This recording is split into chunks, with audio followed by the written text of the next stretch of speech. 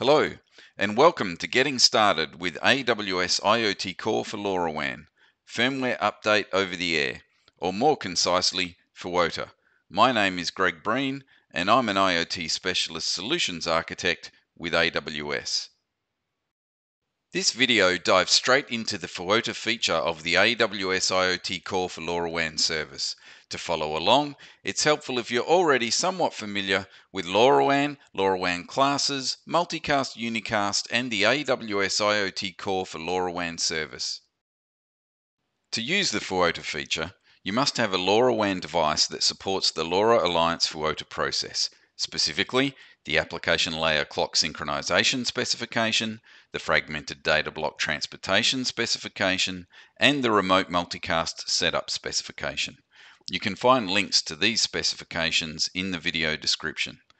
Most LoRaWAN devices do not support FUOTA at this time, so please check your device documentation. Additionally, you need source code and build tools for your device firmware so you can generate an appropriate binary file to use with FUOTA. In this video, I'll demonstrate FUOTA using an ST Nucleo WL55JC evaluation board. The STM32WL firmware includes the LoRaMac node reference stack. This stack includes implementations of the specifications mentioned on the previous slide. FUOTA can be unicast to a single device or multicast to a group of devices. Due to the low throughput of LoRaWAN, multicast is more common. Additionally, FUOTA can be either Class B or Class C. AWS IoT Core for LoRaWAN supports all of these combinations, with multicast Class C being the most common type. I'll now demonstrate FUOTA, specifically multicast FUOTA to a group of Class A devices that temporarily switch to Class C.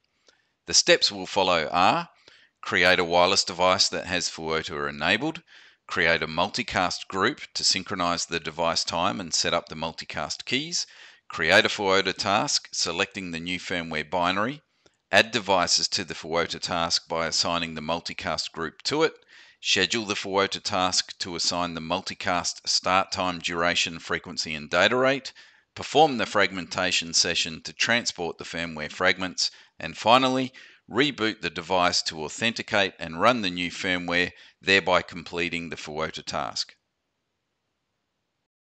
We begin by creating a new wireless device because it's not possible at this time to add FUOTA to an existing device.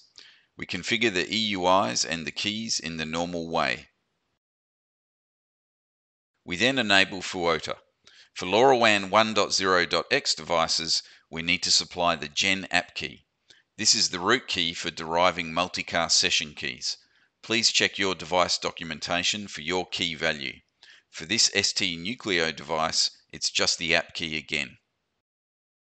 We also need to assign the F ports for the multicast, FUOTA, and clock sync packages. The default values are usually correct, as they are for this ST Nucleo device, but please consult your device documentation. Select your profiles and your destination as you normally would, and then create the device. Now we create a multicast group that FUOTA will target. We select the RF region the device is in and select Class C as the type of multicast. Normally a multicast group would include multiple devices. For this demonstration, however, just a single device is in the group. At this point, we introduce the ST Nucleo device's serial terminal. Here we can see that the firmware app version is 1.2.0. The device has joined the network and is sending uplinks once per minute.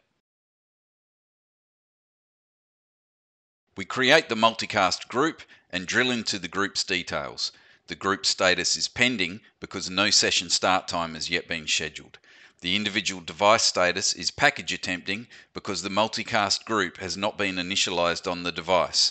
Upon the next uplink, AWS IoT Core for LoRaWAN issues commands from the application clock layer synchronization specification to synchronize the time, and commands from the remote multicast setup specification to create the multicast group.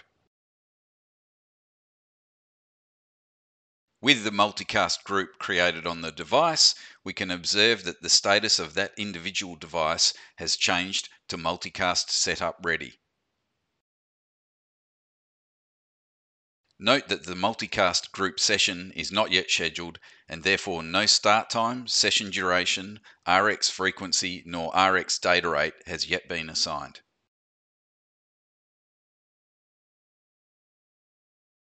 We can now proceed to creating a FUOTA task. We name the task and select the RF region. We select the firmware binary file to upload. Recall that the running firmware app version was 1.2.0 and this new version is 1.2.1. The binary can be uploaded to an existing S3 bucket or a new bucket can be created. And finally, the FUOTA task requires a role granting it permission to get the firmware binary from the S3 bucket. The task can now be created. Drilling into the task details, we can see that the status is pending and that the task still lacks target devices and a session start time. We then add devices to the task by selecting the multicast group that we created earlier.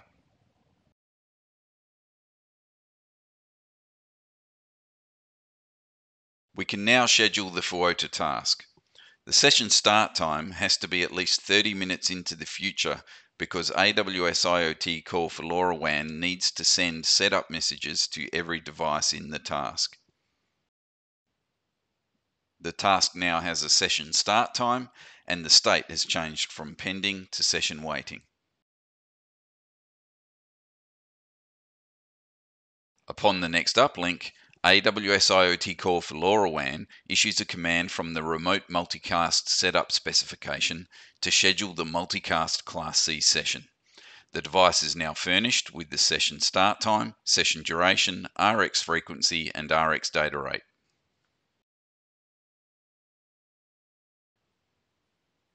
At some point before the start of the session, AWS IoT Core for LoRaWAN issues commands from the fragmented data block transportation specification to set up the fragmentation session.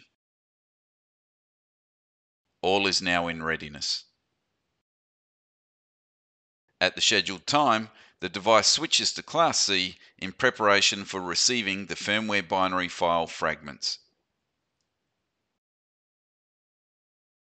A short time later, fragment transmission begins on the scheduled frequency and data rate.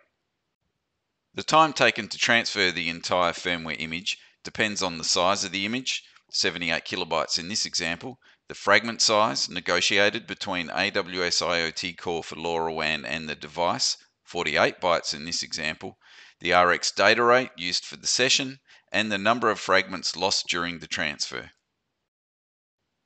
Just under an hour later, the fragmentation reaches its conclusion. In this case, only 2 fragments were lost. The device has to continue past 1,638 fragments to recover the 2 lost fragments.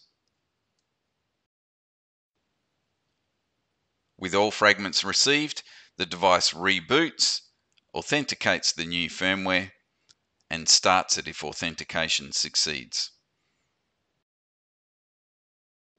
As we can see, the new firmware version 1.2.1 is successfully started and the device rejoins the network.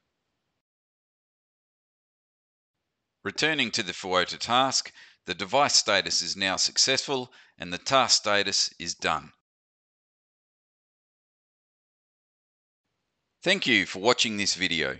If you have any questions, please ask them at repost.aws, where you can leverage the entire AWS community.